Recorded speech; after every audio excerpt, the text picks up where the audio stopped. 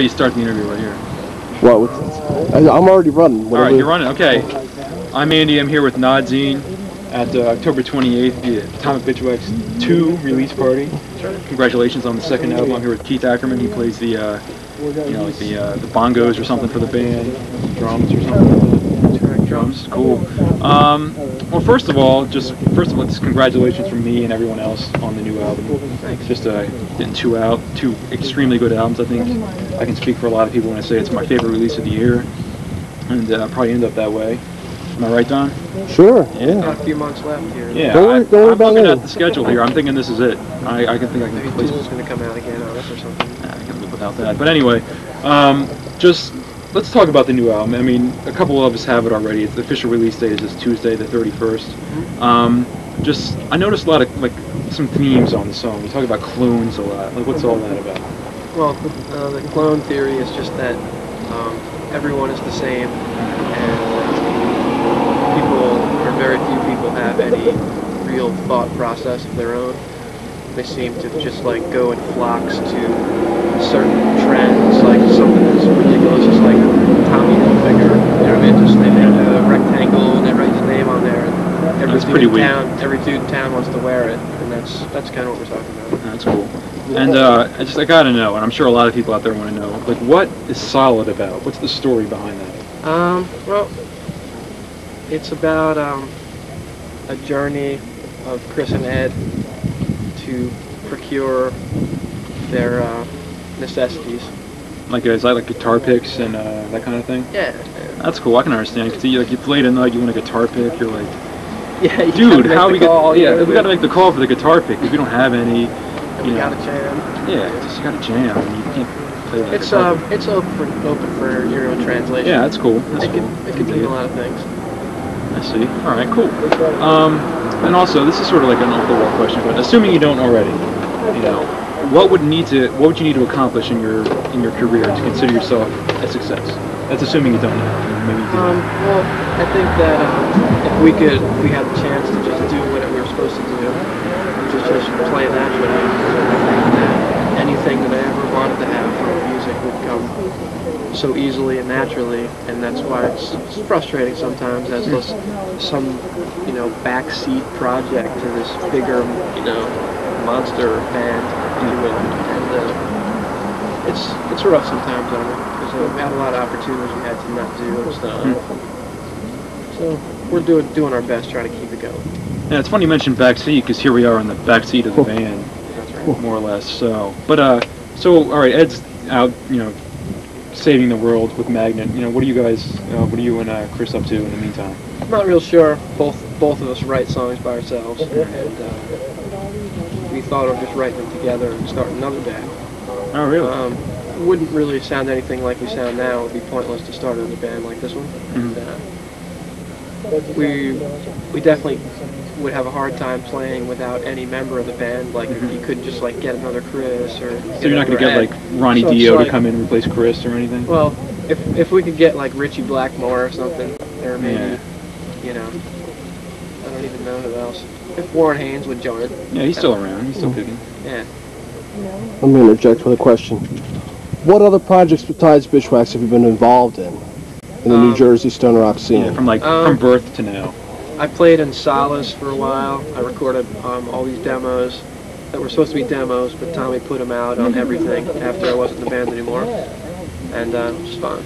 I had a band called Slap Rocket with Steve Green from Nude Swirl days, and he's a backstabber, but it's alright. And that was Slap Rocket, but that fell apart, and Bitchwax existed since '93 amidst all these bands coming and going, and that's about it. I have another band where I write the songs, and Jason from Solace is the singer.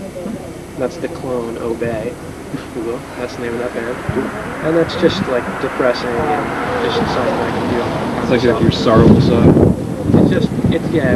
Well, you listen to too much Cure or something. Yeah, I understand. It's cool. All right, so in a way, Bitchwax for all of you has been the main band through all the comings and goings. It's sort of, wasn't more or less Ed and Bitchwax before Magnet, or is that how? Well, we played together. When we started playing together, he had just joined. Like, I knew him before he was in the band, but we started jamming together right about when he got in. It was about the same time, actually. We write all of our songs together, and, you know, so it's like an even split with us versus the way the other band is. And that's cool. And we get to just make up whatever songs we can think of, and we just record whatever we want. That's how it works. So the songs on the new album, were those, I mean, I personally say I've heard 9 out of the 10 songs live before. Were those older songs you guys had, or did it sort of come about over the past couple of months or so? It's a mixture. When we made the first record, we had a lot of songs, like 20 songs to pick from, and we just wanted to make the most well-rounded record we could at the first one.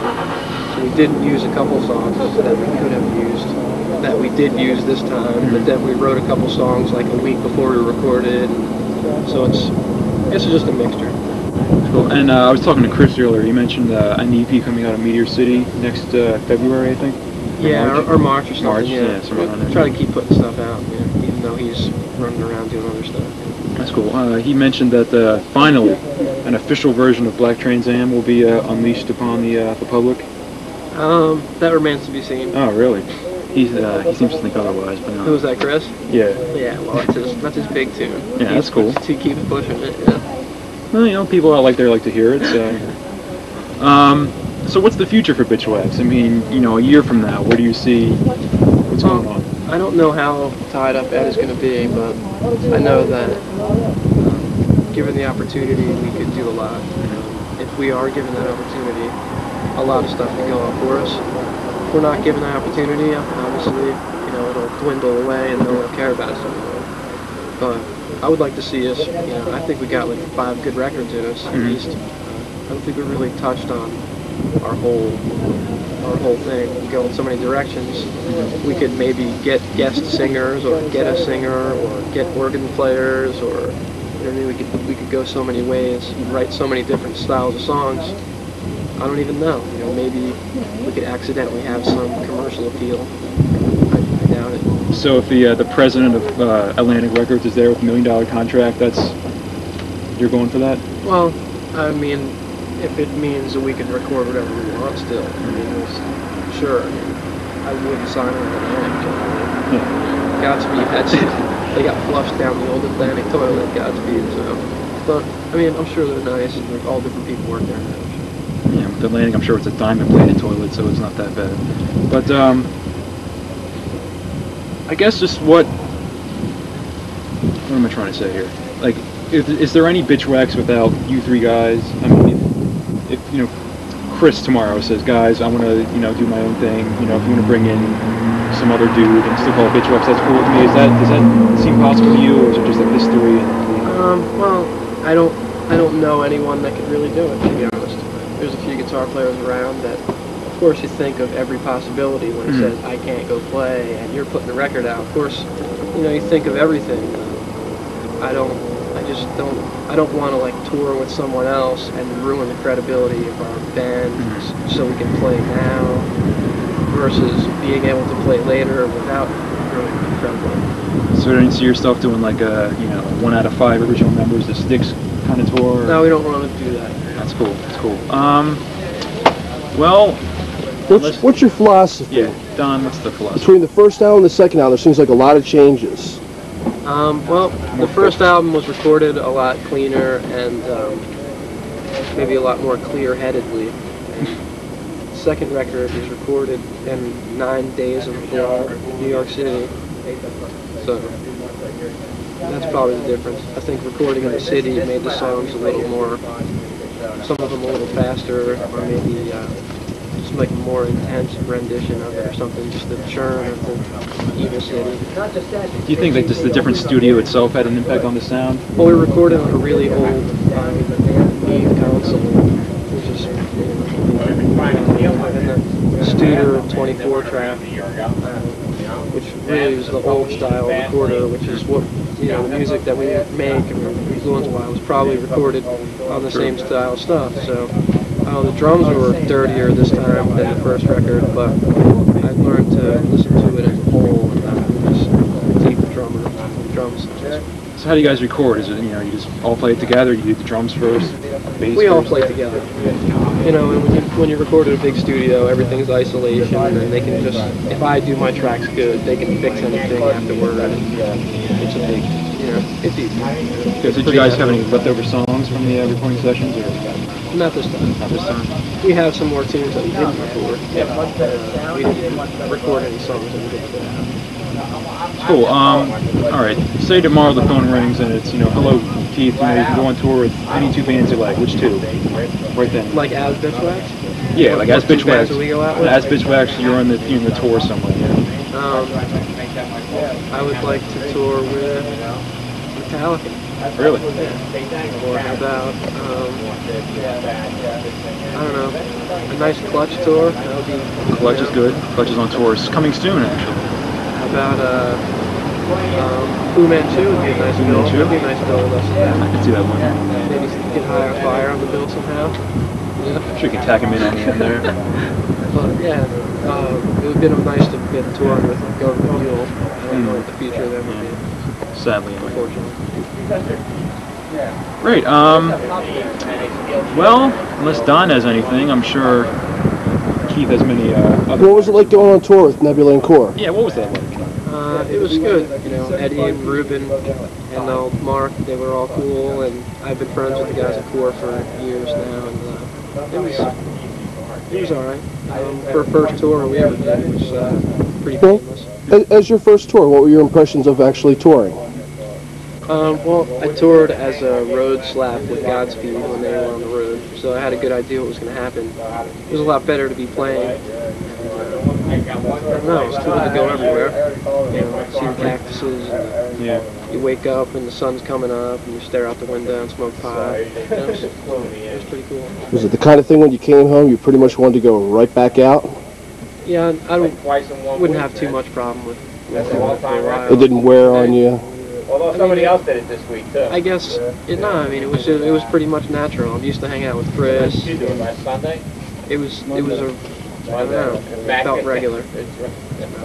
How does it feel that you have, you know, fans from all over the place? I know Naomi runs your official webpage and she's in Japan. You know, how? I mean, do you think when you were making this music, do you think this is something that, hey, people all over the globe are gonna like, or is this for my friends? No, we really sounded the same since we started.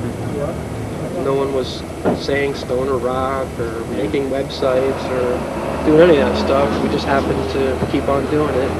We never really tried to sell ourselves to record companies or have mailing lists or big promotional thing. We just kept playing, and we started out, a lot of people would come see us, and people stopped coming to see us for a couple of years. And then all of a sudden, people started coming to see us again. We didn't really do anything different. So we got better. So is there are you trying to expect Atomic Bitchwax 3 sometime in the next year or so, or is that too far ahead? Sure. Yeah, we got it in us. If we have the opportunity, like I said, we could record a lot of records. And your first two were on TP, and you know, how'd you get in touch with them, and why you staying? We played in the Continental. Tony came up to me and said, I want to get your record out. I did. That's cool. And you liked it, so you put the second one out with them? Or? Yeah. Okay, now I know the first one that came out was like an MIA/TP. Was that? Yeah, that's whatever. Yeah, the record's out. Not worth addressing. And again, a very excellent album cover the second time around. You're following the trend nicely. Ori is a wild man. He does all the artwork. I actually ran into him